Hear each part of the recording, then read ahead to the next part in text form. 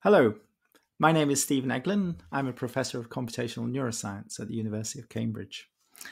Like most other researchers, until recently, I have largely ignored the issue of copyright.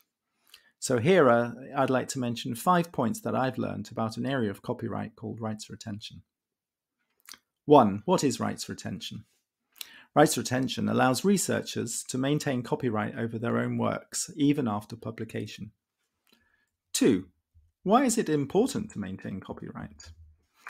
Historically, researchers have given away their copyright during the journal publication process. This is overly restrictive.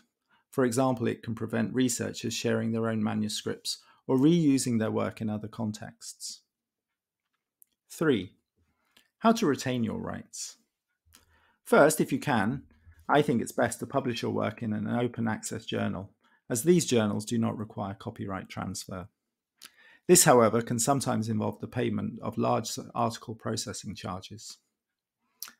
Otherwise, to retain your rights, add this long sentence in the captions into the acknowledgement sections of your manuscript. This sentence effectively asserts a CC BY Creative Commons attribution license to your manuscript. If your article is accepted for publication, you can then deposit it immediately into any open repository for sharing.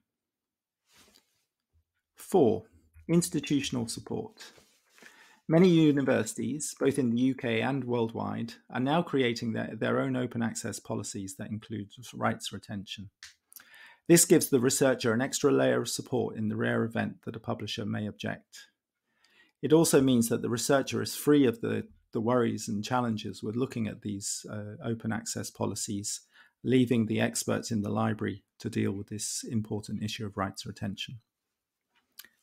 5. Getting help. For further details, in the first instance, I'd recommend talking to your local library staff. I've also written a primer about rights retention for researchers, which you can get via the URL tinyurl.com/rights retention. Thank you.